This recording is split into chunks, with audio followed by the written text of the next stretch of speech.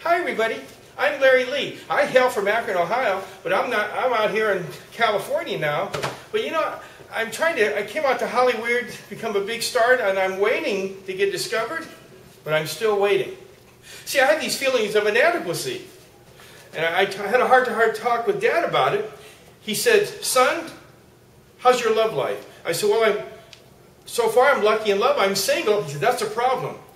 He said, "You're lonely. You've got to get married. You have to lower your standards." I said, "Dad, my standards are already low."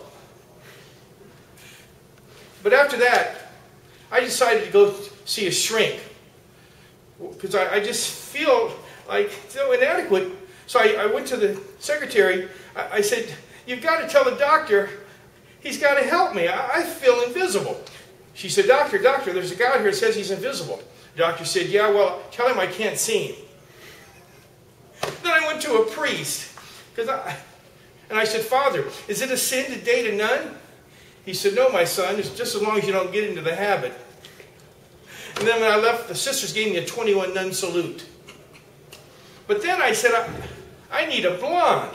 So I went to Las Vegas, and there she was on stage, a Marilyn Monroe impersonator. Backstage, I sent Candy's Flowers a note. "Where, when, how much?" She sent back a beautiful perfume engraved reply, "Your place tonight free." So I took her to my no-tell motel, and I got undressed. Now it was her turn. She took off her blonde wig, put it in a drawer. Took off her false eyelashes, put them in a drawer. Took out her false teeth, put them in a drawer. Took out her falsies, put them in a drawer. I didn't know whether to get in the bed or in the drawer. Then she took off her underwear. I said, "You're not the girl I remembered." She said, "I never was."